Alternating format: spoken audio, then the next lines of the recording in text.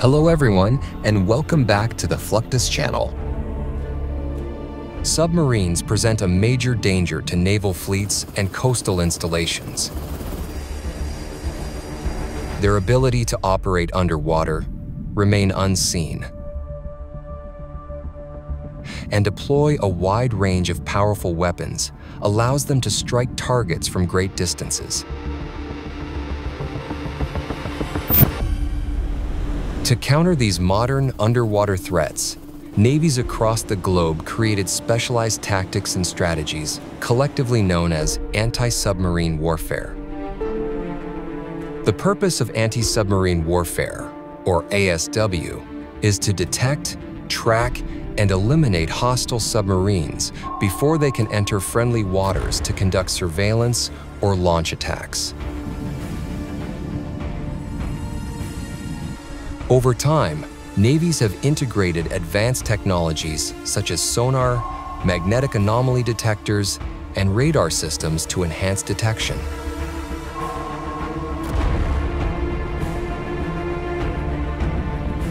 When a submarine must be destroyed, surface ships and aircraft can launch depth charges, torpedoes,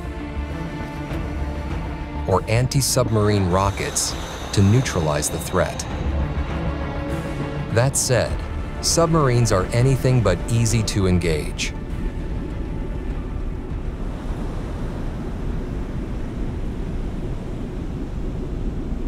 They too possess cutting-edge technology, including sophisticated jamming systems capable of disrupting enemy sensors. Because of this, one of the most vital tools in modern anti-submarine warfare is the sonobuoy. In simple terms, sonobuoys are floating sonar sensors deployed from ships or aircraft to extend the listening reach of ASW forces. Most variants are buoyant and equipped with either passive or active listening devices, similar to the sonar systems installed on surface ships. However, due to their small size, they can be difficult for submarines to detect. Once released, the sonobuoys immediately begin scanning for underwater sounds, such as the hum of engines, propeller noise, and other distinctive acoustic signatures. Some models can transmit real-time data back to aircraft, allowing ASW operators to study the feed and make instant tactical decisions. They are often deployed in grid or pattern formations to create an even wider detection zone, forming an underwater barrier that significantly improves the chances of contact.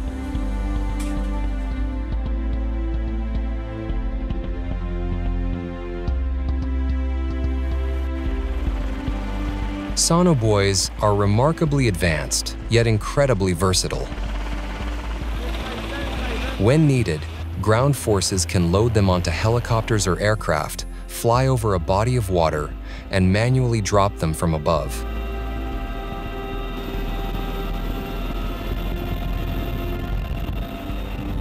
This provides vital assistance to troops and vehicles operating on land or sea, especially when dedicated sonobuoy-equipped aircraft are unavailable.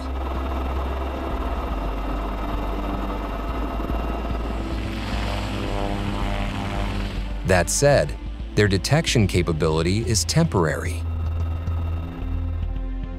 Most sonobuoys are designed to float for only a limited period before their batteries deplete and they must be recovered. However, certain high-end models include self-destruct features to ensure that sensitive data or technology cannot be captured by enemies. Regardless of type, sonobuoys remain a cost-effective and efficient way to broaden underwater surveillance coverage, helping ASW forces to locate, follow, and, if necessary, destroy submarines before they complete their objectives.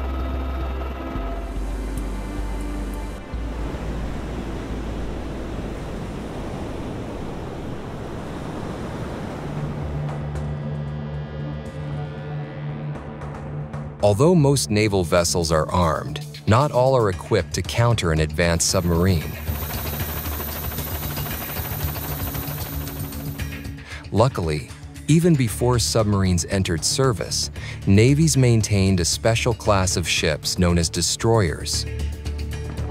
These long-range vessels are specifically built to protect larger or less armed ships by engaging enemy boats, aircraft, or submarines that pose a threat.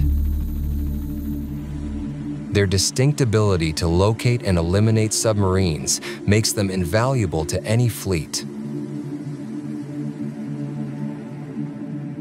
However, the approach varies based on their onboard systems and tactical methods.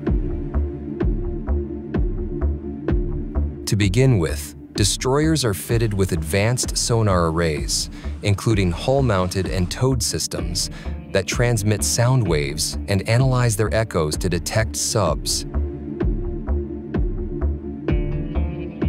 By studying these returning signals, crews can determine a submarine's position, depth, and heading.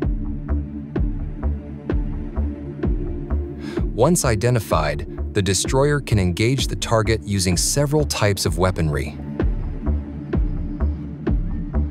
For decades, the primary option was the depth charge, an explosive device designed to damage submarines by detonating underwater at preset depths. Though once effective, depth charges are now seen as less precise tools for anti-submarine warfare.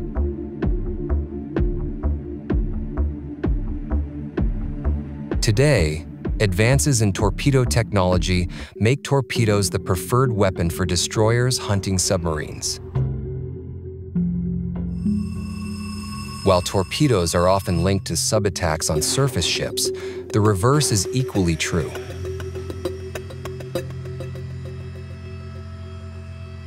Each torpedo carries its own sonar-guided system that homes in on a submarine's acoustic trail, allowing it to follow even evasive maneuvers.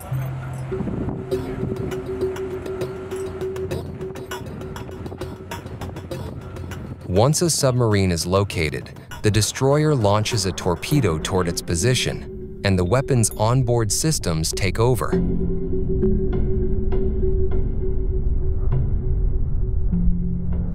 Modern torpedoes have an impressive range, sometimes up to 40 kilometers, allowing destroyers to attack from a safe distance while still posing a serious threat. Most destroyers feature torpedo tubes that can fire both above and below the surface, giving them flexibility to strike targets near or deep below the water.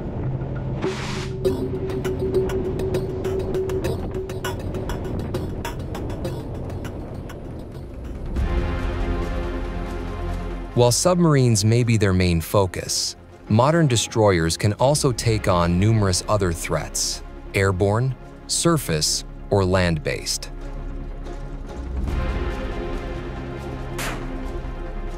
For example, naval destroyers often carry various missile systems, including surface-to-air weapons,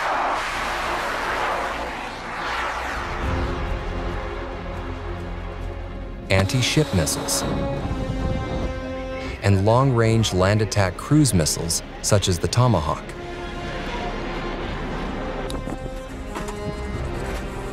They also feature a range of gun systems, from large-caliber anti-ship cannons to close-in weapon systems like the Phalanx or Ram, designed to intercept incoming missiles and aircraft at short range. Additionally, most destroyers are equipped with advanced electronic warfare suites to detect, jam, and counter enemy radar, communications, and missile guidance systems, along with decoys and countermeasures for defense.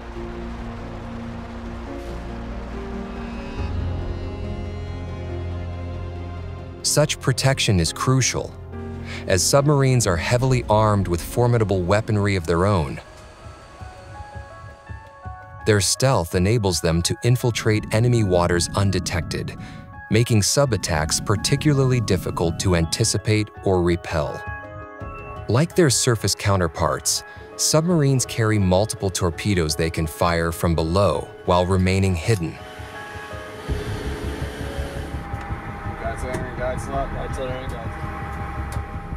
Depending on class and purpose, they may also deploy land attack or anti-ship cruise missiles capable of striking targets on sea or shore.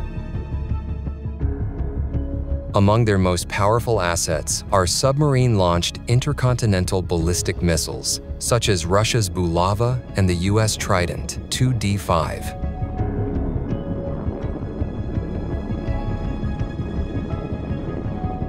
Each capable of carrying nuclear warheads, forming a key pillar of national deterrence strategies.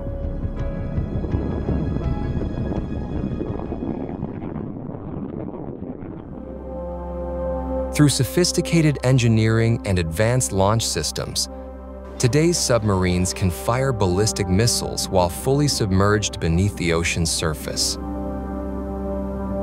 This capability allows them to hit distant targets without revealing their position, maintaining stealth and survivability even in contested waters. Submarines typically use one of two missile launch systems: vertical launch systems or torpedo tube systems. Vertical launch systems, or VLS, are the preferred choice for large ballistic or cruise missiles.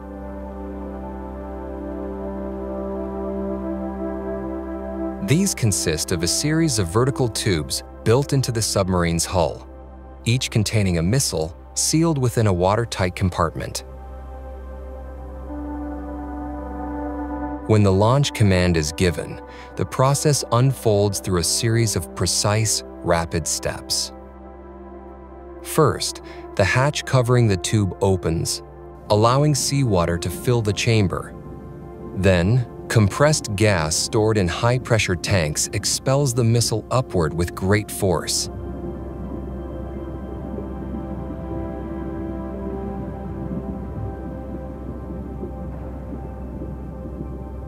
It travels through the water column, breaks the surface, and ignites its rocket motor.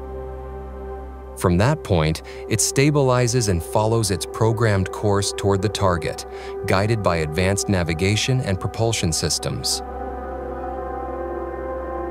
This cold launch process protects the submarine from exhaust damage and allows it to dive or change course immediately after firing. The accuracy and reliability of this method make it one of the most sophisticated underwater launch techniques ever designed.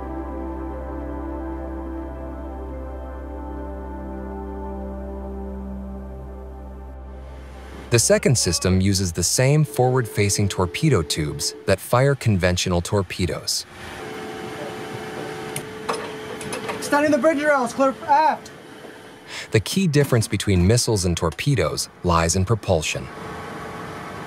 The crew selects the appropriate weapon based on the target's type, range, and speed. Before firing, the torpedo tube is flooded to balance internal and external pressure. Once the target is confirmed, the captain gives the order to launch, sending the weapon through water or air depending on the mission. Weapon is away. Weapon in motion! Both torpedoes and missiles come with advanced guidance options, including sonar and wire control. Upon reaching their destination, they either strike directly or detonate nearby, depending on their warhead design and mission objectives.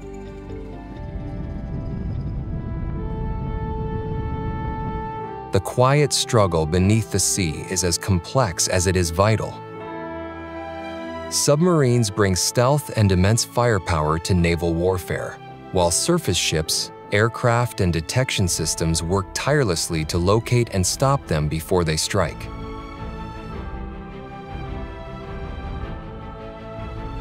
Anti-submarine warfare isn't defined by a single tool.